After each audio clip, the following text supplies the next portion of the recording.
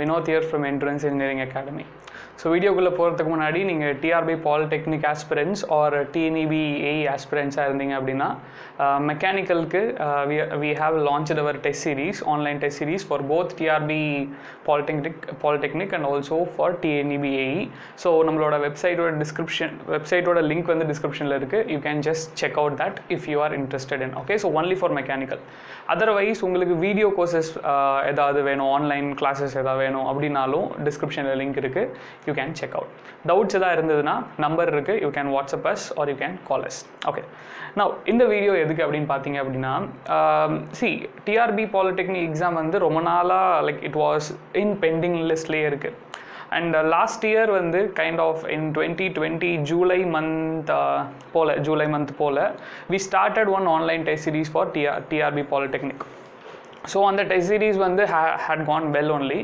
Something around 120-130 students வந்து register பண்ணிருந்தாங்க around okay. So adula as I was going through the performance of students, okay, so students oda performance na vandu go through பண்ணும்போது அவங்களோட report card na analyze பண்ணும்போது I got few things, okay, so ரொம்ப முக்கியமா notice பண்ணக்கூடிய சில விஷயம், okay, so அதை தான் வந்து நான் இந்த வீடியோவில் உங்களுக்கு ஷேர் பண்ண போகிறேன். அண்ட் ஆப்வியஸ்லி இது வந்து just from the records, okay, just from the records of students who had given our test series. So அந்த டெஸ்ட் சீரீஸ் மூலமாக எனக்கு கிடைச்ச ரெக்கார்ட்ஸில் இருந்து நான் ஐடென்டிஃபை பண்ண சில கீ ஃபேக்டர்ஸ். இந்த கீ ஃபேக்டர்னு சொல்கிறத விட நான் அதை எக்ஸ் ஃபேக்டர்னு சொல்லுவேன் ஜென்ரலாக. That is what something X factor is something which is going to decide your rank. Okay, so final என்ன நீங்கள் ரேங்க் வாங்க போகிறீங்க அப்படின்றத இந்த எக்ஸ் ஃபேக்டர் தான் டிசைட் பண்ண போகுது. So as of TRB Polytechnic exam is concerned, அந்த 100 1 mark question, 40 2 mark question and of course 10 GK question. இதில் வந்து ரொம்ப கம்மி இம்பார்ட்டன்ஸாக இருக்கக்கூடியது அப்படின்னா அது GK கொஷின் தான். ஆப்வியஸ் அது எல்லாருக்குமே தெரிஞ்சிருக்கும், very very common straight forward. But rank decider உங்களை TRB Polytechnic லெக்சரோட வேலையை வாங்கி கொடுக்க போகிற அந்த ஒரு கீ ஃபேக்டர் என்ன அப்படின்னா 2 marks question in your exam. See, obviously நம்மளுக்கு தெரியும் TRB Polytechnic exam, TNEB-AE exam ரெண்டுத்துக்குமே இன்டர்வியூ கிடையாது. ஸோ வெறும் எக்ஸாம் வச்சு தான் வந்து they are going to decide. So அதுலேயும் TRB Polytechnicல எது ரொம்ப முக்கியம் ஆர் எது வந்து உங்களோட ரேங்கை டிசைட் பண்ண போகுது அப்படின்னு பார்த்தீங்க அப்படின்னா ஆப்வியஸாக it's going to be the 2 marks, the 42 marks தான் வந்து உங்களோட ரேங்கை டிசைட் பண்ண போகுது.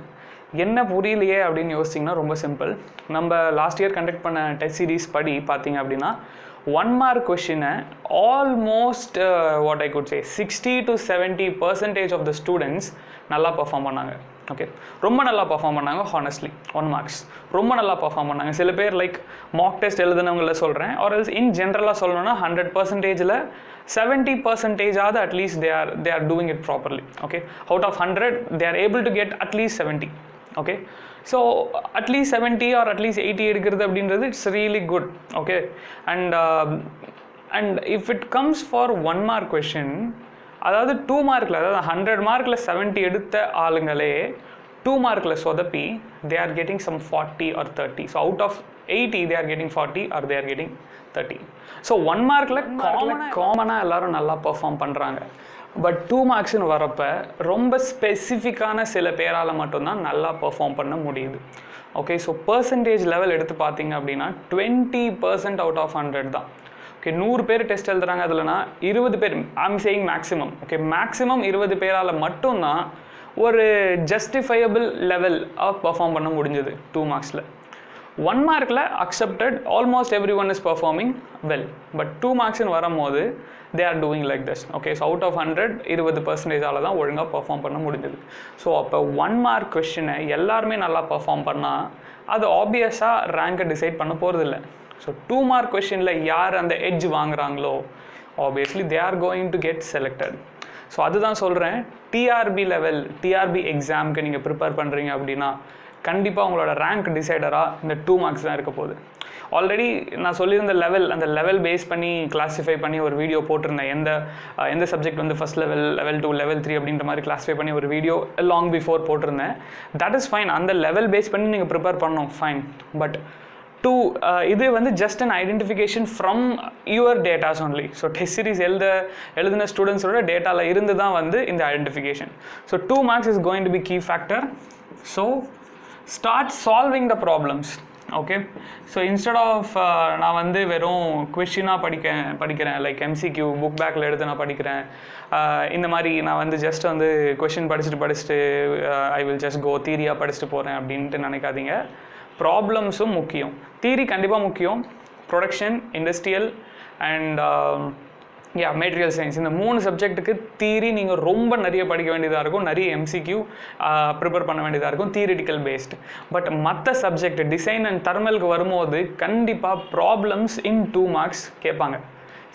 கண்டிப்பாக நம்ம வைக்கிற டெஸ்ட் சீரிஸ் லெவலுக்கு கேட்க மாட்டாங்க. இது ஒரு ஃபீட்பேக் ஆப்வியஸாக வந்திருந்தது, டெஸ்ட் சீரிஸோட லெவல் வந்து டிஆர்பியோட அதிகமாக இருக்குது, கொஞ்சம் கஷ்டமாக இருக்குதுன்னு சொல்லிட்டு. ஆப்வியஸாக நான் last time TRP test சீரிஸோட video போட்டிருக்கும் போதே நான் சொல்லியிருந்தேன், கொஷின்ஸ் வந்து கொஞ்சம் ஹை லெவலில் தான் இருக்கும், but not going to be very much ஈக்குவலன் to get exam, கொஞ்சம் ஹை லெவலில் தான் இருக்கும்னு சொல்லிட்டு. அண்ட் இந்த சேம் மேனர் கொஷின்ஸ் கொஞ்சம் ஹை லெவலில் தான் இருந்தது. ஓகே, ஸோ அது வந்து உங்களை ட்ரெயின் பண்ணுறதுக்காக தான். பட் ஃபைனல் எக்ஸாமில் கொஷின்ஸ் கண்டிப்பாக கொஞ்சம் லோ லெவலில் தான் இருக்கும். லோ லெவலில் இருந்தாலும் டிசைட் பண்ண போகிறது, ரேங்கை டிசைட் பண்ண போகிறது 2 marks தான். So make sure that you practice some good number of questions. Okay, so நல்ல கொஷின்ஸை ப்ராக்டிஸ் பண்ண ஆரம்பிங்க. சின்ன கொஷினாக இருந்தாலே போதும். பெரிய கொஷின் கேட் லெவலில் நான் ப்ரிப்பேர் பண்ணுறேன் அந்த அளவுக்கு தேவையில்லை. 1 mark கேட் லெவல் உங்களால் ப்ரிப்பேர் பண்ண முடிஞ்சதுன்னா, அண்ட் 2 markல சின்ன கொஷின் இருக்கும்ல, அதை உங்களால் சால்வ் பண்ண முடிஞ்சதுன்னா போதும். நான் வந்து லைக் 2 pages 3 pages போடுற ப்ராப்ளம்லாம் நான் உங்களை ப்ரிப்பேர் பண்ண சொல்லலை. பட் ரேங்கை டிசைட் பண்ண போகிறது 2 marks தான் அப்படின்னும் போது அதில் ஒரு எட்ஜ் நீங்கள் வாங்கணும். ஸோ அந்த எட்ஜ் எப்படி வாங்கலாம் அப்படின்றத நீங்கள் தான் டிசைட் பண்ணணும். So start preparing properly. TRP exam எப்போ வரும், ஆர் TNEB-AE எக்ஸாம் எப்போ வரும்? ஆப்வியஸாக எலெக்ஷனுக்கு அப்புறமா தான். ஓகே, ஆப்வியஸாக எலெக்ஷனுக்கு அப்புறமா தான். ஸோ நான் ஒரே ஒரு கொஷின் மட்டும் தான் கேட்க விரும்புகிறேன். டிஆர்பி எக்ஸாமும் சரி இல்லை TNEB-AE எக்ஸாமும் சரி, எக்ஸாம் வந்தால் நீங்கள் அந்த ஆப்பர்ச்சுனிட்டியை கிராப் பண்ணிக்கிறதுக்கு ரெடியாக இருக்கீங்களா? அந்த கொஷினை மட்டும் உங்ககிட்டே நீங்கள் கேட்டுக்கோங்க. ஓகேவா?